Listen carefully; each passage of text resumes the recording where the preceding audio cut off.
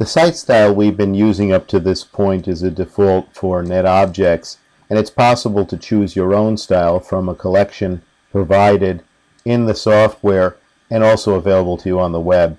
If you click on the Style Speed button, a variety of selections will be made available to you, and if you click on the style tree, you can look at Fusion 10 styles, Fusion 9 styles for the previous release, and then classic styles which were available in prior releases of the product.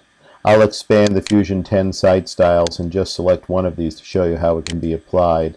For example, information blue. If I double click on that, we get a preview of the banner text, button styles, table styles, text styles, etc. that would be imposed on the site if we choose this style.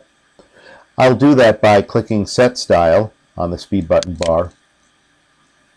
And the net effect can be then seen if we go back to page view. And let me zoom out just a little bit to see what the net effect of this was.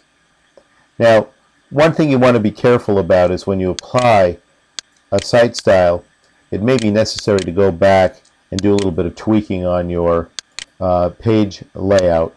For example, you see that with this style, the navigation buttons are laid out horizontally right under the banner, and the layout area has been indented more than 200 pixels in. In fact, if we click on the margin set, you'll see that we're at 228 pixels in. That's wasting a lot of space. We might want to click on this graphic and delete it, and then see if we could move the layout area closer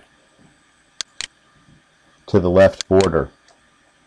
Again, you can experiment by clicking on various site styles and applying them, but be careful to tweak your design afterwards to make sure that it conforms to the page boundaries.